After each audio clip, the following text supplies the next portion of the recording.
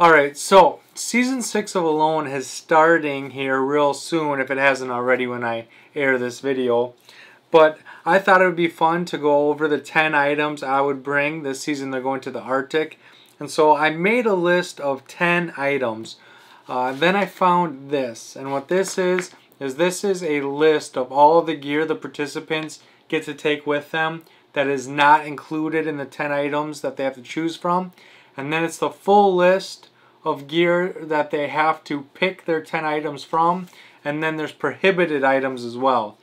And when I went through this, it completely changed my list. I took a lot of things off my list, either because they're provided or because they're prohibited. And so going through this, I'm going to go through this list with you. I'll leave a link to it down below as well if you want to print your own copy or check it out. This is an older list. This isn't the most up-to-date list. It's an older one, so this is what I just was able to find with the most amount of information, and it really changed everything. So first of all, the clothes do not count as 10 items, and so you're able to bring one pair of high leg hunting boots, so I'd bring my muck boots, 2 pairs of outdoor pants, they can unzip into shorts, 1 t-shirt, 1 fleece or wool shirt, hooded or unhooded, 3 pairs of wool socks, 1 hat, brimmed wool or baseball, so I'd probably bring this hat, and I'll tell you why in a bit, 1 bandana or shamag, I would choose the shamag, 1 pair of gloves, 1 light outdoor jacket, 2 pairs of underwear, 1 rain jacket and rain pants, 1 thermal underwear, long underwear, 1 pair of gaiters, 1 pair of Crocs sandals or Keen sandals, so camp shoes basically, 1 toothbrush, 1 pair of prescription eyeglasses, and 1 personal photograph. And so right there you have a full wardrobe. You have a full wardrobe. You're going to get lots of insulation value. You're going to get a lot of cover. The pants can unzip, so if you were in a hotter climate, you could have 2 pairs of pants and shorts essentially. 2 wool shirts, hooded or unhooded. The 3 pairs of wool socks. The light outdoor jacket, and then the long underwear, the rain jacket and rain pants. You basically have a pretty decent shelter just in your clothing alone.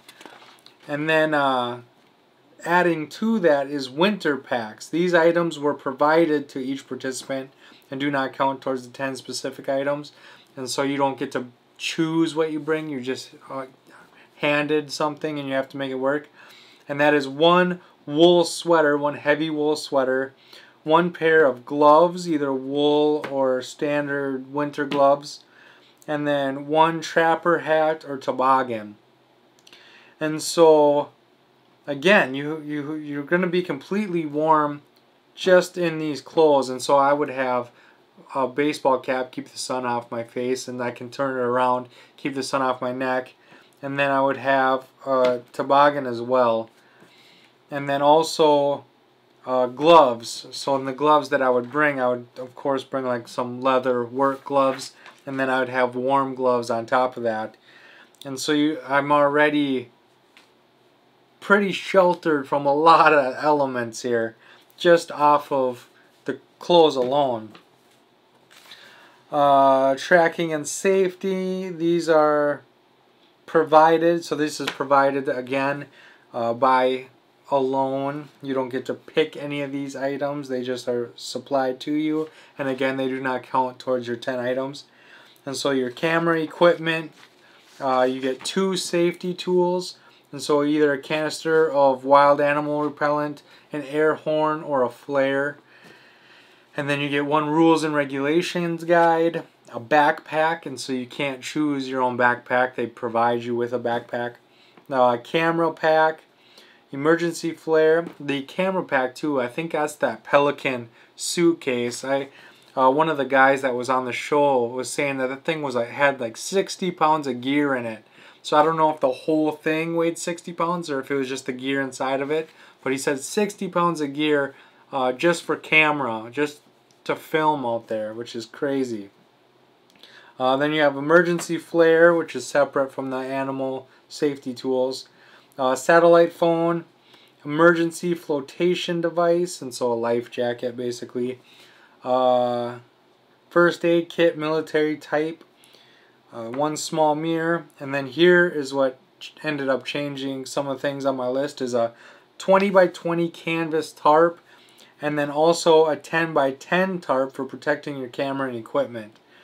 And so you're given two tarps. You're given a 20 by 20 canvas tarp and then a 10 by 10 tarp. And so I don't know if you would need to bring another tarp. The 20 by 20 would obviously be your shelter. The 10 by 10 you could just throw it over your camera gear, and you'd be pretty well off, I would think. I don't know if you would need a third tarp. One GPS tracking device.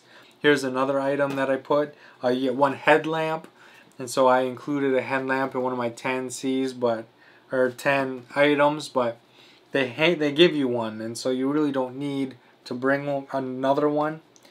One emergency ration pack to include water and food.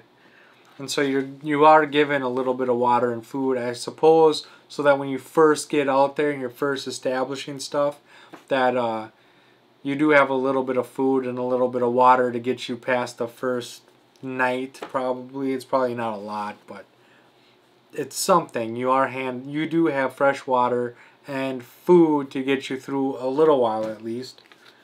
And then the individual items. These are the 10 items. These are the items that you have to pick your 10 from. And they're in different categories. And so I'll go over each category and tell you what I think of each thing. And so for shelter, you have a 12 by 12 ground tarp. Grommeted approved. But again, I don't know if you would need a third tarp. 8mm climbing rope. 10 meters. You only get 10 meters of climbing rope and you get 20 meters of 550 cord. And so I would prefer the extra cordage. And so I don't know, you'd have to pick from that. And then a hatchet, a saw, and an axe. And so you're already getting some of your tools in here. And then bedding, you get a multi-seasonal sleeping bag that fits within provided backpack. So you can't just bring some monster bag. It has to be able to fit. All 10 of your items need to be able to fit inside the backpack that they provide. So they're going to give you a backpack, and then you have to make sure that everything you bring fits inside of that pack. Bivy bag, Gore-Tex sleeping bag. So even, because like I would bring my military module sleep system, even if I brought the black -10 bag, if I put that Gore-Tex bivy on it, it counts as 2 items now instead of just the 1. Which, I don't know, that kind of sucks. But sleeping pad, hammock, and then that's it for bedding. And then next is cooking. And so then you can get a pot with lid, 2-quart max. And so I don't know, because there's those pots where it's one pot and then another pot is the lid. I don't know if they would count that. I don't know. I haven't seen anybody use that setup, so I don't know if they would allow it. But I think that would be pretty decent, because then you can boil water in one and cook in the other, and then you're not mixing all that stuff together. Your water doesn't always taste like fish. You know what I mean? Steel frying pan, flint or ferro rod set, enamel bowl for eating, spoon, canteen or water bottle, bear canister. So a bear canister counts as one of your 10 items, which I found weird, because they have all these safety items and stuff to deter animals, and you would think that a bear canister would just be on that list. You'd be provided one, but it's one of your 10 items is a bear canister.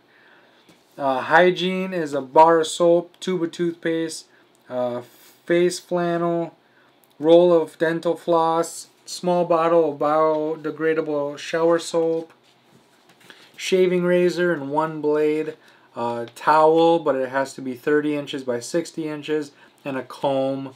So just basic hygiene items.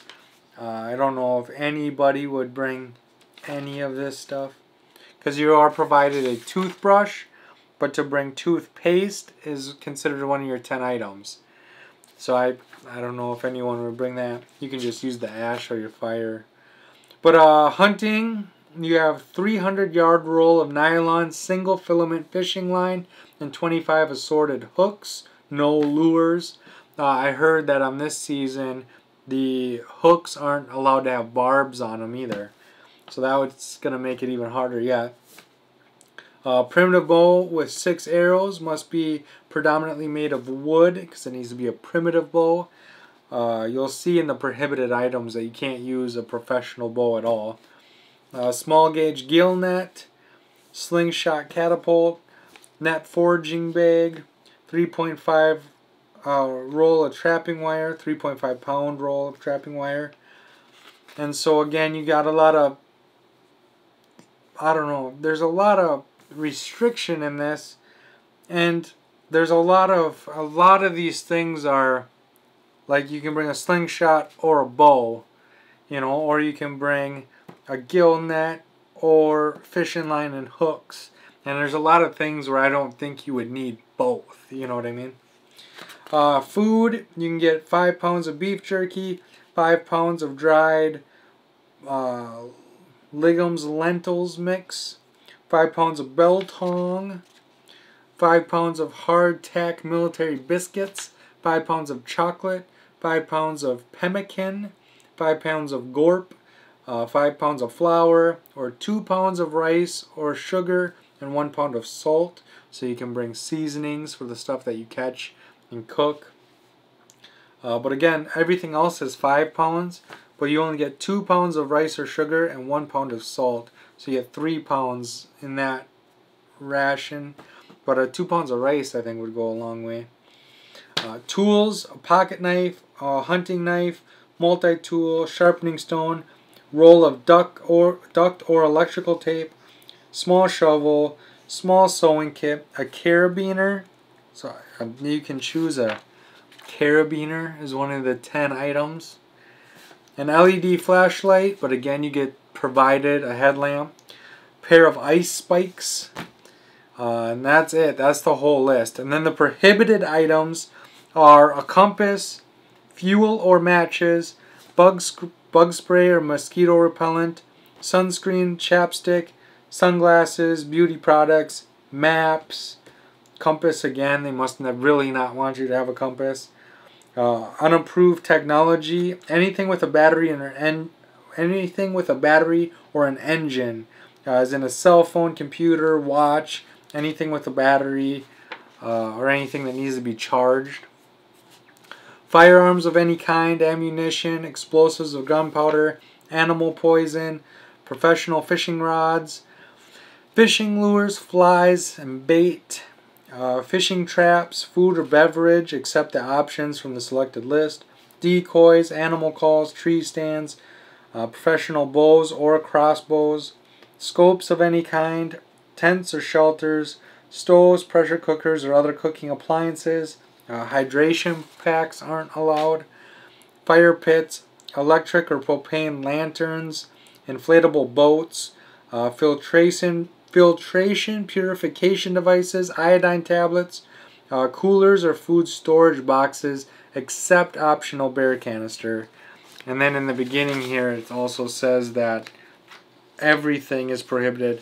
The following items are prohibited. This is not exhaustive, but it is an item that is not listed above. It is also prohibited. So everything that's not listed is prohibited, and then they go ahead and they list a whole bunch of stuff that you would want to have with you, and just to make sure that you know that you cannot bring it with you. So my mindset here, again, you get to bring a lot of stuff. That doesn't count towards your 10 items.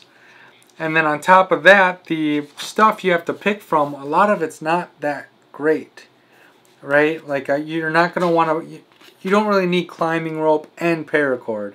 You don't really need a third tarp. You don't really need a hatchet and an axe. You don't really need a sleeping pad and a hammock. You don't really need a fry pan and a pot, or a bowl and a pot, or a water bottle and a pot. A spoon, you can make a spoon easy enough.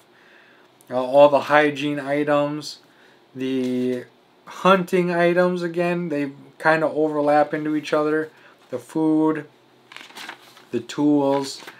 And so I went through, and even, so with this list that's provided, again, this is an old list, but I went through and I picked all the stuff that I would want. Everything that I can choose from. If I could bring whatever I wanted, there's only 13 things on the list that I would bring, and those are a 550 cord, a saw, a sleeping bag, a sleeping pad, a pot, a ferro rod, a canteen, fishing line and hooks, a gill net, a slingshot, a knife, sharpening stone, and bow and arrow.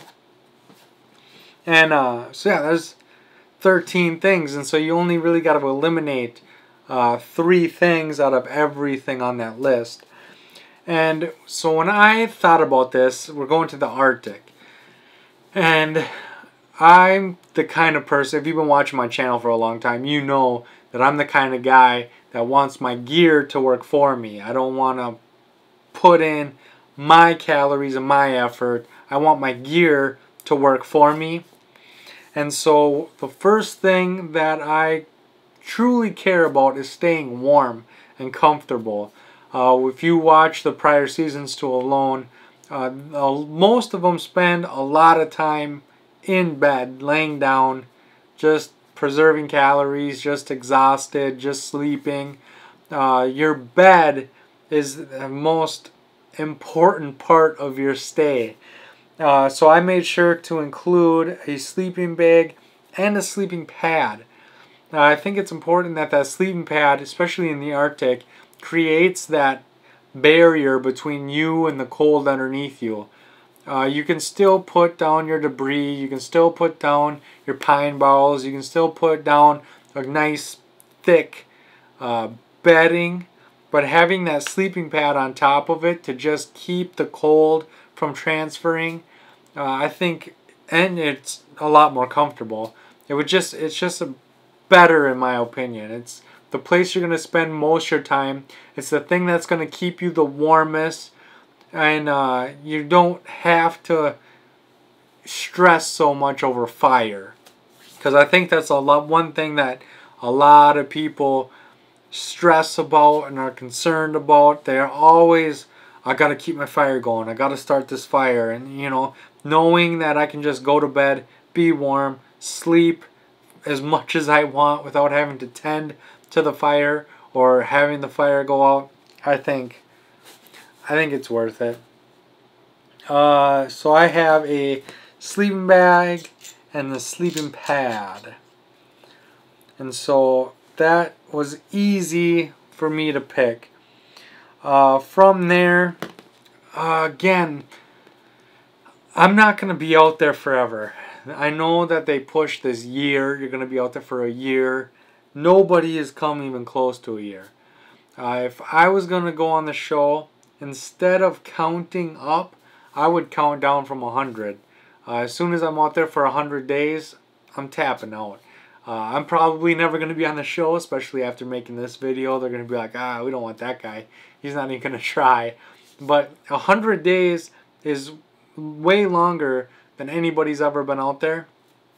And so I would set 100 days and I would count down, you know. And instead of looking at how much time is left for a whole year, you will get more and more excited. And it's easier for me to keep my morale up and keep a good mindset when I see the days going away. Like, I got 90 days before I'm going home. I got 40 more days before I'm going home. I got 30 more days, you know. Like, it'll get easier for me instead of harder like it does for a lot of other people.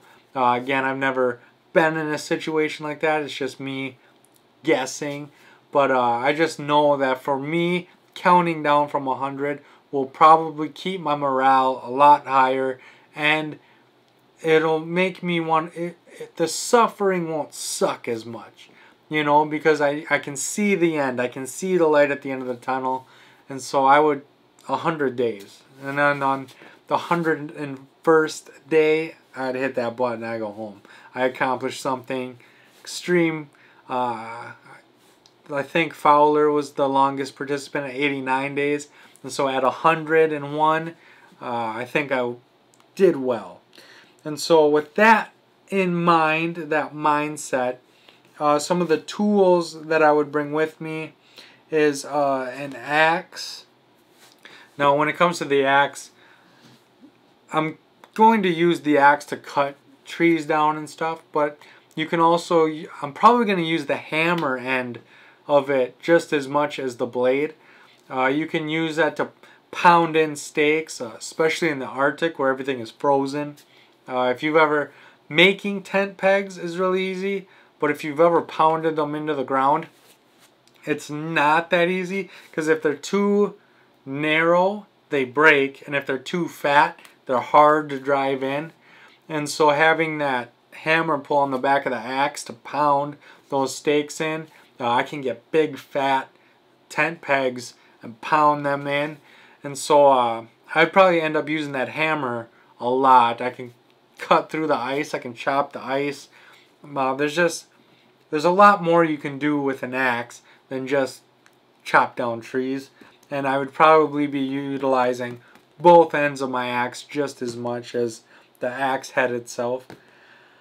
Next tool would be my knife. You have to have a knife. You have to have something that can carve and whittle and make traps and make different things. And the other thing is, I was going to bring my big BK9. I always talk about my BK9 being, if I'm going somewhere that I'm unfamiliar with, my BK9. But then I started thinking about like processing down squirrels and rabbits and fish, and I don't know if I want my big BK9 to skin a squirrel or process down fish. And so because I'm bringing an axe, I probably don't need the larger knife, so I'll probably bring like my Genesis, my Larry Roberts Genesis, something smaller that I can skin smaller animals with. Another thing is, nobody's really caught any big game on a loan, and it's just a bunch of little small meals, and I feel like they waste a lot of time trying to get that big hunt in. You know, they're trying to take down a deer, or they're trying to take down something big, and they miss a lot of little opportunities. And so I would go into it again focusing on my 100 days to just little meals. You know, I don't need a big feast. Just a squirrel for lunch, a squirrel for dinner, a rabbit, a fish, just a bunch of little meals to get me by until the end of my 100 days. And so being able to skin those smaller animals, I think, is a pretty huge part of the whole experience. And so I would probably bring my Genesis. Next tool would be my pot. 2-quart pot, the biggest pot I can. Again, if they allow the 2, I would probably bring the 2. Just because once you cook fish in a pot, especially when you're out camping, a lot of times if you have something that's got a really strong flavor or a really strong, you know, and you go to just rinse it out, you don't have the soap or the anything to really clean it, you're just always rinsing it out, that taste can kind of stay in that pot. And sometimes you just need a break, you know. Sometimes that same fishy water can get to you after a while. So I think if they allowed my lid to be a separate pot, I would do that. But again, getting as much as you can from that fish and getting as much nutrients and as much calories and as much everything as you can, you still want to use that other pot. But again, it would just be a break from the monotony of the same flavor again and again. So I don't know, I went back and forth a long time, but I think I would bring the 2 just for a morale boost. Next tool is a ferro rod. I don't know why anybody wouldn't bring a ferro rod. Another thing is I saw people, they were bringing their hooks and stuff in Altoids tins. And so you could use the shamag that they provide you, and you can make char cloth, or you can find punk wood or natural materials to char. And it will just save that ferro rod, and it'll be easier to make fire, that next fire mentality. It's just going to make everything a lot easier having a ferro rod than trying to do it any other way.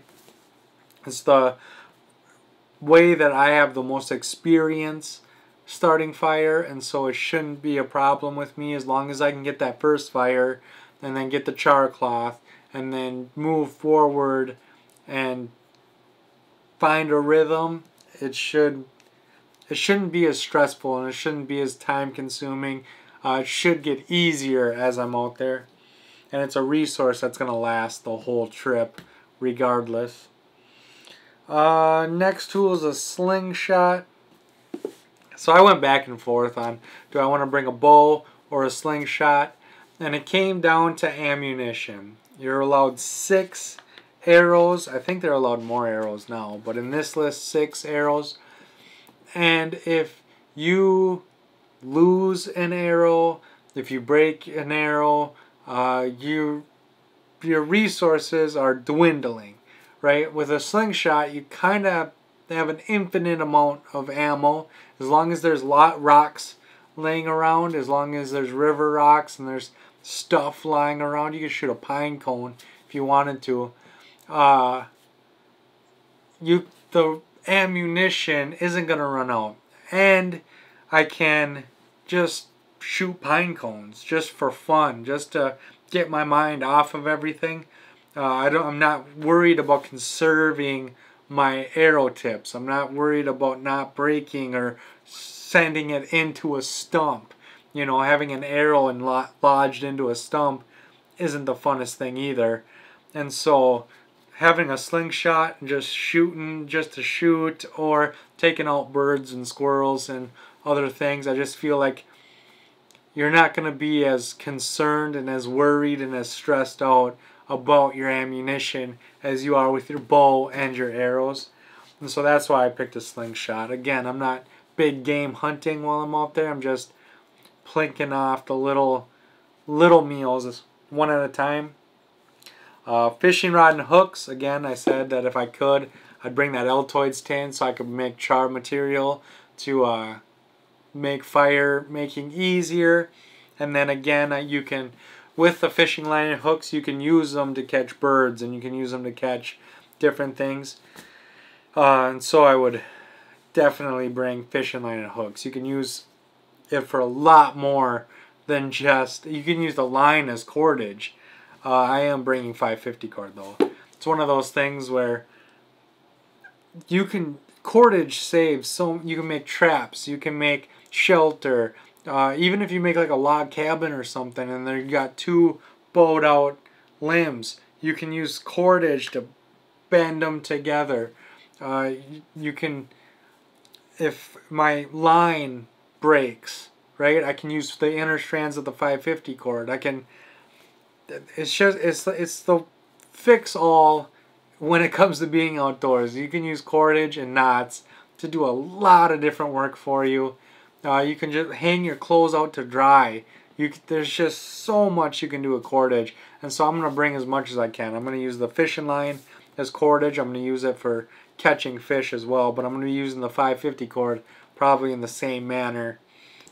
And then my last item, so those are the 9. The last item that I chose is trail mix. And they call it Gorp on here.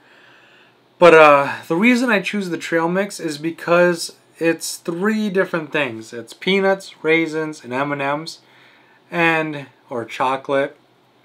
And it's just that variety, you know. And if I'm able to make it myself, I would kind of make it a little, it'd be mostly peanuts, because peanuts, you get that protein and you get that saltiness to keep you hydrated. It'd be mostly like peanuts with a little bit of chocolate and then a little bit of raisins. And I would try to like count it out, you know, so like 100 days, if there's like 300 things in there, I would eat 3 a day. But I don't think I would eat a peanut, a raisin, and a chocolate every day. I think I would eat like 3 peanuts, you know, so that each day is a different treat. I would try to count that out, you know, and so that I know once my gorp's gone, I made it my 100 days. And it's just, I don't know, it's fun to think about. It's fun to think about these things. Going through this list, like I said, I had 10 items. I had a flashlight on there. I had a tarp. I had bow and arrow, and I had 10 items. And then once I went through what they were providing me, I changed almost everything. I still have my sleeping bag. I still have a ferro rod. I still have a knife. I still have the fishing line and hooks.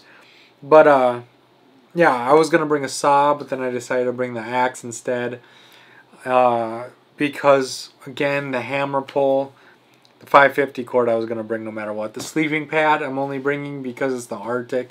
If we were going somewhere warmer, I don't think I'd bring the sleeping pad just because you can make a comfortable bedding. But seeing that it is the Arctic, having that barrier between the hot and cold, I think is really important.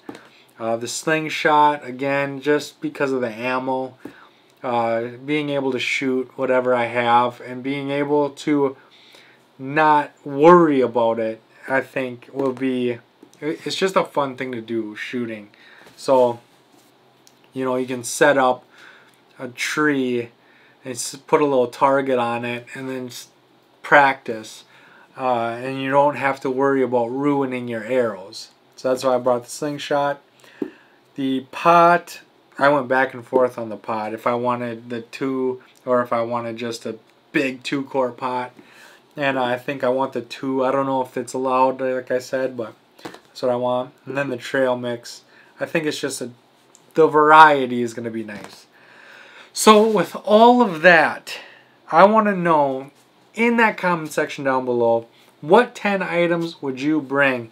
I'll leave a link to this list, the website that I got this list from, in the description box down below.